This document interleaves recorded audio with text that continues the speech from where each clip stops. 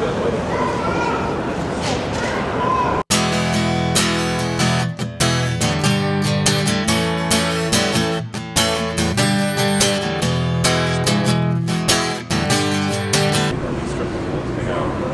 it's day one of the National Farm Machinery Show. Just starting to walk around. The show's just opening up. Got to do some looking around and see the latest and greatest. So that's it's definitely interesting. I don't know why you would need a lift like that to work on a sprayer, but it's definitely there. So I'm checking out the Unverfurth booth here, and they make a 200-gallon ATV sprayer. I mean, it's a pretty legit sprayer. It's a little bit different than what you're going to find at your local, like, TSC or something. I don't know, for all the food plotters, this thing would put a hurting on a food plot pretty quick. Like, I'm pretty sure this is designed for more, like, really super muddy conditions where you absolutely need to spray, and maybe your ATV is the only thing that's going to float through it. You can cover a pretty decent amount of acres an hour. 30, 45, or 60-foot boom. It's like a walking beam suspension, maybe. Pretty interesting. So we have an Unverfurth cover crop seeder. Basically a rolling harrow with a seeder in the front of it.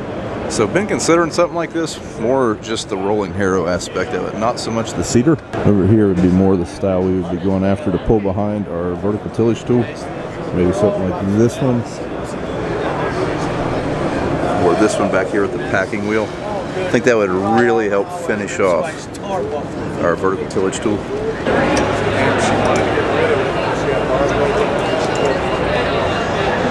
So if you've never heard of the Louisville National Farm Machinery Show, it's a very large indoor farm show. It takes place in the winter.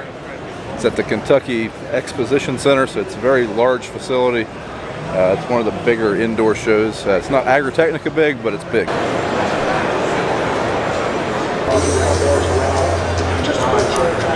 Bases, and they're real good across rough fields. You think they'd let you take a spin in it? Yeah, I wouldn't mind taking down the track. Yeah.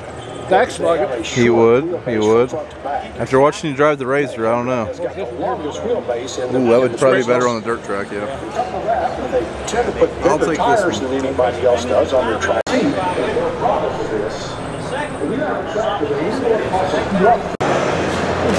Well, you gonna get some literature? Oh, you want one?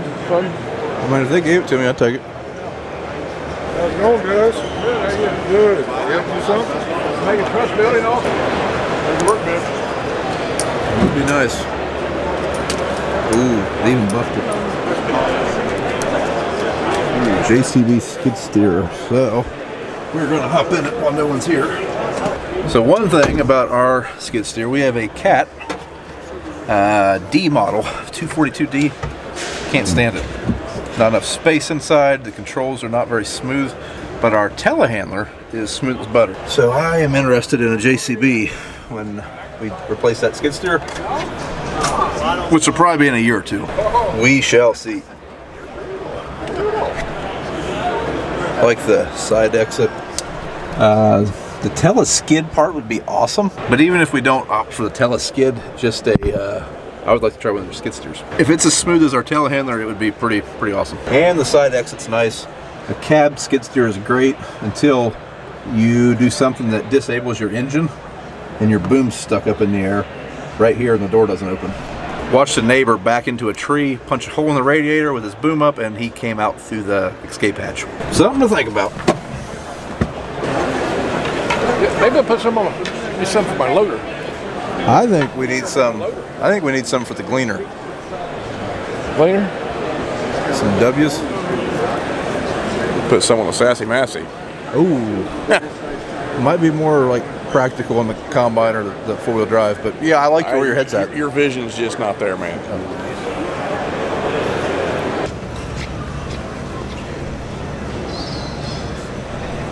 So I'm guessing that this 6410 has a new cab on it. That's what I'm guessing they're going to tell us when we ask them. So this show is what I would call one of the national farm shows. You see a lot of the actual equipment manufacturers here, not just dealers or dealer networks. So if you want to talk to someone about something to do with your piece of equipment, it is a good place to talk to a company representative. Quite a few of them here. So walking around, I bumped into Sam from Ag Leader. So Sam's been down to our place, helped us do a soybean population trial last year. But Sam, I noticed you guys have, well, I don't know what you're calling it, but it looks like individual, I don't even know how to describe it. Individual nozzle control for sprayers? Yeah, is that what we got going on here? Absolutely. What we've got here today is Right Spot. This is our new nozzle by nozzle sprayer control system. It's giving you that individual nozzle auto swap, so you're eliminating all your overlap. You're able to control your pressure and your rate at the same time, so you can drive the sprayer how you want, more comfortably, and do a better job essentially. And also turn compensation to make sure that you're getting an accurate rate on everything. So it's pretty cool. Yeah. I know Dad, he does most of our spraying, and that's one thing he always preaches is when you're turning, you end up with a lot of overlap, and that you end up with carryover, and you end up with spots with no beans in them the next year. Yeah. Stuff like that. And right now with chemical prices as high as they are, it will not take long or many acres, I guess, to justify something like this. Yeah, absolutely. You want to be as efficient and as effective as possible with your chemicals. So does this go through like an ISO, like a Raven rate controller, or what do you have to have on your sprayer to use this? Yes, this is all proprietary Ag Leader. Okay. So this is going to run through the InCommand 1200. It's super easy and simple to set up. That's the way, the Ag Leader way really, is just making it super easy to operate. So I think that's an advantage that this system has over some of the others on the market, is just this easy user interface. Yep, so we've been running Ag Leader on our farm, well, since the beginning. And that's one thing we've always liked about it. I've ran just about every other system there is, and it just seems like the user interface on the Ag Leader has always been the simplest to get up and going. Especially with just the steering side of things. But, I mean, this isn't a new concept. There are competitors, but it is nice to see something else coming to the market. Especially for us, we're already Ag Leader equipped, so I'm pretty excited about this. Yeah, I think it'll be a good fit for a lot of people. Yep. So yeah, excited about it. All right, well, thanks for showing it to us, Sam. Hey, thank you, Brian. Here's the all-new Massey. By all new, I mean the cab is new. I don't know if they're using a different engine. I think that part's the same, but the user interface on this machine, the new 8S, very different.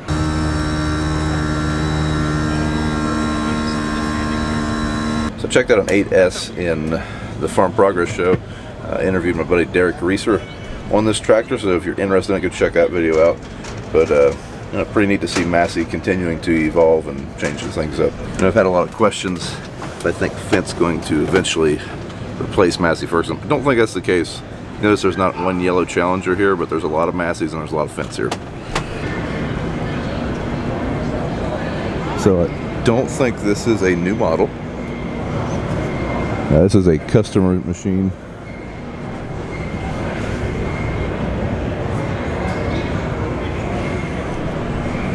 Pretty cool to see. I don't know a lot about Massey's. That wasn't Dad's brand when I was growing up or back in the day. But this thing looks really, really well restored. Very pretty tractor. I might have to get that one of these.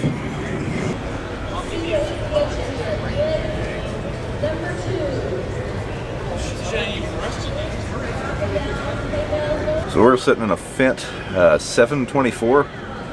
So we ordered recently a Fent 1038, and it's going to come with this control. So I'm just kind of sitting in it. Haven't got a lot of time. Never ran a Fent tractor with this control. Our 1038s, which are basically Fents, our 1038 Challengers, they have the previous model armrest, so a lot less functionality up here.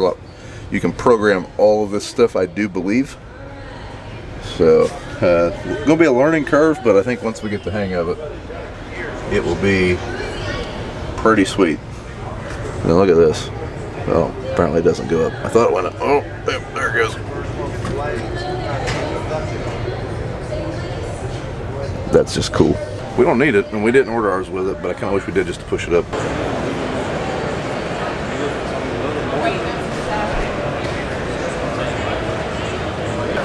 So Dad used to sell Dixie chopper lawnmowers. Dad had originally seen Dixie chopper lawnmowers here at the farm show, decided he liked them, started selling them as a hobby. Then that turned into a mower sales business that my brother ran until recently.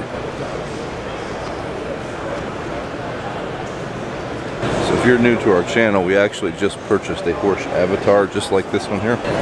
Pretty excited for it this year, but as of yet, I have no experience with it. Here's what she looks like.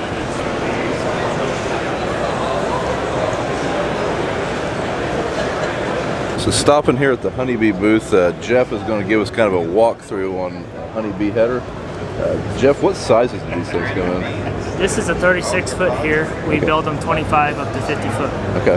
So at the front here, starting here, we've got a dual knife drive. This is the same drive on all the sizes that we offer.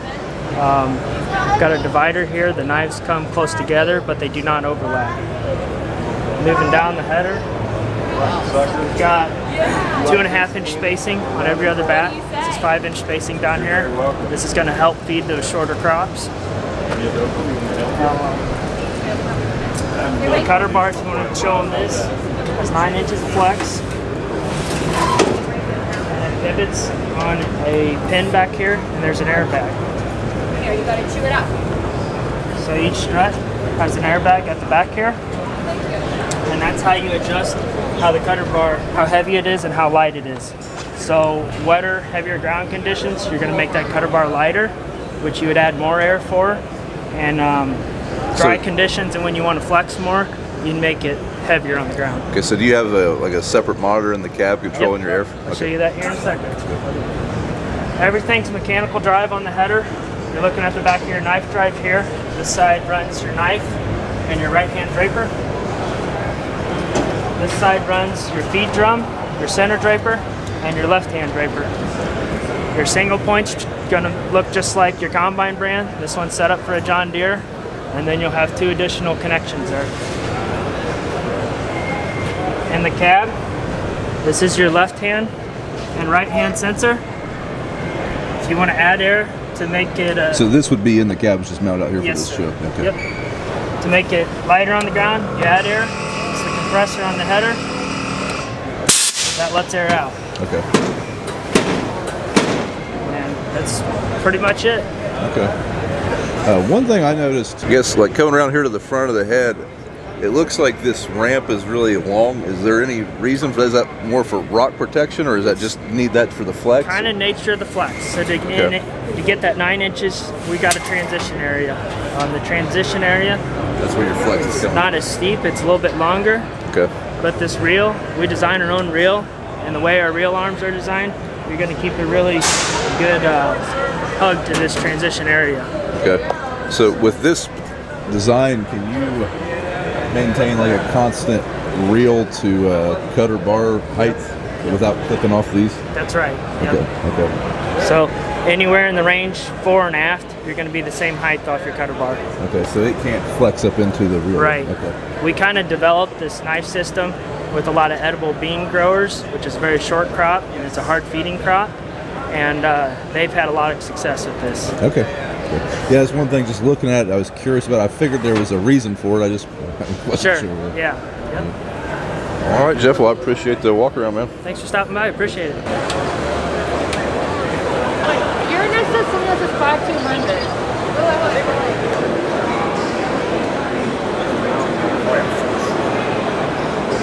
Not a lot of experience with versatile tractors, but Farmhand Mike, fellow that works for Versatile, one of the very first YouTubers I ever met. Super good guy. If you need any advice or help on a Versatile, he's the man. And he's got a pretty awesome YouTube channel, so check it out. So the farm show in Louisville is very large, like I say, multiple buildings. These are some of the older buildings, or as I affectionately call it, the broom closet. But there's still a lot of vendors over here. Walk through here and see what we can find.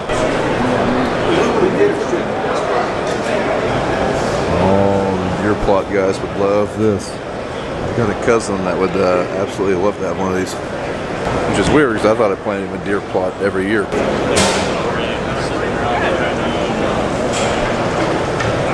Ooh, that's shiny. That is shiny. So shiny. Anyone have any store-locked toolboxes? If we get to build a shop here soon, definitely something I'd be considering.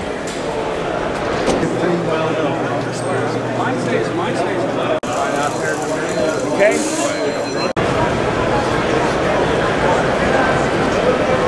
So if you've watched my channel before, you know I've a pretty avid Mahindra Roxor enthusiast, so I had to stop over at the Mahindra booth. This is the first time I have seen the 2022 model Roxor. Here with Mike from Mahindra. How you guys doing? So Mike, what is different about this machine versus previous models? So one of the major changes that we had to make with the Roxor is in the front end. We went ahead and went with this newer style, aggressive grille. I really like it. Dual headlight, hood's a little bit different, fenders are different, but everything from firewall back is pretty much the same. We still have our turbo diesel, 4-cylinder engine inside of it, manual 5-speed transmission with a manual transfer case. We offer it in 2 models now. We have the model that you see in front of us here with the cab, heating AC, and then we also have a model that we offer that's open station, no cab. You can get the windshield and wipers like this model here. Take a look inside, our rhino lining. Very aggressive, very nice, thick coating. We do that here in the States, in Auburn Hills, Michigan, still assembled there. Is that the same coating that was on the previous? It's very similar to the coating. They improved it. Okay. You know, in-house they spray it.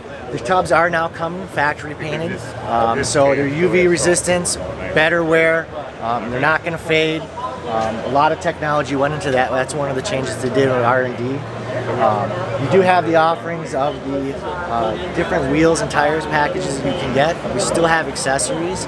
At this time, we aren't offering a back row, you know, or a second row seat for it. But the aftermarket world does make that. We are in engineering development for that now. Overall, though, pretty much the same vehicle except for the front end. Okay. Great product. Great product. Couldn't speak highly of it. I think customers are going to enjoy it. Yep. All right. Well, I appreciate you walking around. Always. Thank you. Thank you. So while I'm at the Deere booth, I had to stop and check out a new 8R.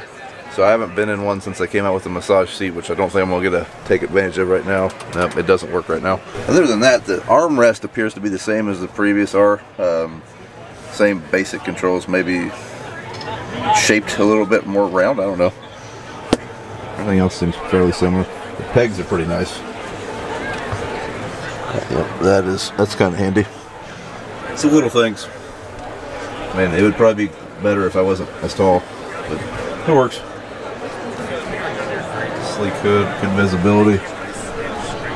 Big radio, big radio. So we demoed an 8400R 2 years ago, 3 years ago. Fairly similar to the way this is laid out. Like I say, this one does have the new style, the new seat, mirrors, a little bit different decals. But we should probably get out of here. Stopping over at the case booth and see this different planter here. This is a 2150, but it's a splitter planter. I don't think they've had that before. I've never seen one with a two-bar design like this. Seems a little different. Maybe a little cumbersome to work on that row unit because you got this bar in the way. Like, reach over. A little different, but I think this is the first time they've had a front-folding splitter planter. It looks like the same row unit. I mean, they do have a heavy row unit. It seems to be built pretty well. The row unit itself. On our 2140, the only issues we really had were openers, but this uses a different opener than the 2140, so maybe this will be a good planter. So walking through the precision planning booth, one thing that caught my eye that I noticed was this new row cleaner setup. I'm here with Lucas from Precision Planning. So Lucas, what is the what we got going on here? I see a tire on there, and I'm not used to seeing a tire on a row cleaner. Yeah, so we went with a little bit different design for Reveal row cleaner. We wanted to take all of the benefits of a standard row unit mounted row cleaner and be able to apply that to our design, but then do none of the harm. So a standard row unit mounted row cleaner is a great tool, but we see it send all those vibrations right back through the row unit, right? We get a lot of that vibration that can cause poor singulation, poor emergence through the row unit. So when we started looking at Reveal, we wanted to be able to manage that tine engagement and then also get that off the row unit. So you can see with Reveal, we've installed this internal gauge wheel, and that allows us to manage that tine engagement through this T-handle up front. So we have 4 different settings there that allows you to either float these wheels across the top of the ground for some conventional till situations, but then also really get aggressive if a guy's really hunting for moisture and he actually wants to put that row unit below the soil surface, we can do that as well. We had a gentleman in Texas who was actually digging about a 4-inch trench just hunting for moisture. He was able to get through that, and we didn't see any any downfall to what the row cleaner was doing at that point. Okay. So you still have adjustability from the cab too, as far as lifting and raising the row cleaner then? Absolutely. So there's 2 airbags installed on this unit. We have a lift bag and a down bag that can be managed in the cab with our standard row cleaner control module, our standard manual controller for clean sweep that we can reuse for the Reveal row cleaner, or we can use the Gen 3 row cleaner control module as well. Is it ISO compatible or does it have to run through a 2020? So the great thing about this product is it's a completely standalone mechanical product. We don't actually need any control for that. So our standard old style clean sweep manual controller is just a regulator with a knob on it. And you can manage that pressure through the knob to give you a net lift or a net down pressure. So we actually we don't care what it goes on. You can put it on an 87 VW Bug if you want, buddy. So with this unit design, the standard row unit is going to be mounted right here. And basically the theory going to this route is with it mounted here, that's going to be affecting the balance of the row unit basically. Absolutely. Yeah, so when we removed that for the row unit, we had to start thinking about how we're going to attach this to the row. So probably our safest option from a compatibility standpoint is to actually use these parallel arm mounts. You can see on the Laser Pro row unit, we have to actually mount to this setback bracket. But on a standard row unit that has standard parallel arms, you can actually reuse these 2 bolts here. Or we offer a 7x7 plate that actually kind of grips and holds that bar. Or we have some other options as far as setbacks and things like that. So I guess one way I kind of think of it, I'm looking at like a barrel. You wouldn't want to attach something to the barrel of a rifle because you're going to be affecting the actual same concept here. Absolutely. Right? Yep. Absolutely. Yep. All right. Well, hey, I appreciate you explaining to us, man. Thanks for having me. So walking through the farm show, we ran into the May West guys, and we have one of these things. How do you like that, Brian? That thing works awesome. So I plugged the air filter on our combine doing beans, completely plugged. Tried to blow it out enough just to keep going. Alarm was going off all night. Next morning we blew it out with that, and it's been completely fine ever since. Works great. Pretty slick idea. It doesn't matter if you're putting in 200 plus PSI here. You're only going to get the 45 PSI out here. Yep. Not going to harm your filter. Yeah, because you can blow the filter apart. You know, I mean, without, absolutely. Yep. Regular spray nozzle, put on the end of your air hose, you will damage that filter. Yep. So the way it's designed, not going to do any damage, and most importantly, it's going to save a lot of money in fuel. Well, yeah, for sure. And filters aren't cheap. Filters are not cheap. I mean, it doesn't take very long to pay for this thing. A couple air filters, and it's pretty well there. Yep. A few times of utilizing it, you got that paid for. Yep. Brian, this is our all-new G4 tractor stock stompers. We follow the same idea as our G4s and our corn heads, and we implemented that on our tractor stompers. Okay. We got rid of that big metal shoe, and we went with our molded G4 shoe on a torsion unit. So the idea is save tire wear, then I'm guessing? Save tire wear on the tractors. Or track wear, I guess, in that application right there. Okay. So you see a lot of guys run these on grain carts or tillage tractors or both? Yep, both of them. They're extremely popular with no-till, strip-till, min-till folks out there. Planter tractors, you know, protecting those tires, protecting those tracks. Yep. So nice thing about it, it's all hydraulically run. Okay, so you can raise it out of the way if you need to. Yep, you get your head lens, you're spinning around, you can raise that up hydraulically. Okay. So is it pretty universal as far as mounting applications then? Or? Depending on model of head, will depend on what head mount bracket you're going to use, and that's going to bolt right on the main frame of the front end of the tractor. Okay. All right. Well, I appreciate you showing around some of the May West products. Look forward to definitely going to be placing an order here pretty soon, I think. So. It's going to be fun working with you, Brian. Yeah. We have a lot of good products. All right. Well, I appreciate it. All right. Thank you. So one last stop before we head home, I wanted to look at the Underfirth Nutrimax. Am I saying that right, Sean? That's right, Underfirth Nutrimax. So this is a side dress bar, but this one's also, is this one equipped with the Wise too? It's got dual delivery, so we can put fertilizer in the row, with the coulter, and then we can dribble 28 next to the plant roots as well. Okay. So with that, are you doing splitting the application in half, or can you individually adjust where you're putting how much? That's right. You can select. A lot of guys do 2/3 with the coulter and 1/3 with the hoses. Yep. It gives the corn a quick boost. Right. And then it's right on the roots, and then the rest of the base is injected into the soil with the coulter.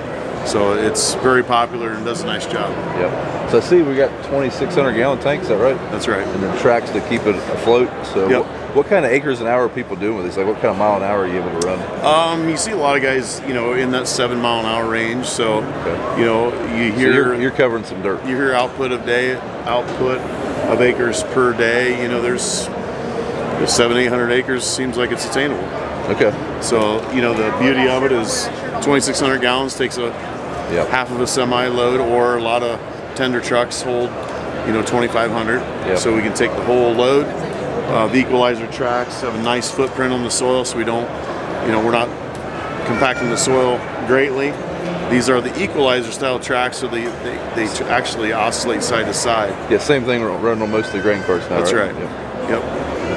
All right. Well, it looks like an animal of a side dress bar. That's right. So is it running through a Raven controller then, or how are you controlling your product? It's standard with a Raven rate control, and you know, if the customer has a, you know, Green Star rate controller, that can plug and play as well. Okay. All right. Well, I appreciate it, Sean. Yes, sir. Are you guys the famous YouTubers? I thought you were. No. So that's it for us, folks. We have left. We are heading back. We have sore feet, sore legs, and lots of work to do. Thanks for watching. Hope everyone had a good and safe time at the farm show, and we'll see you in the next one.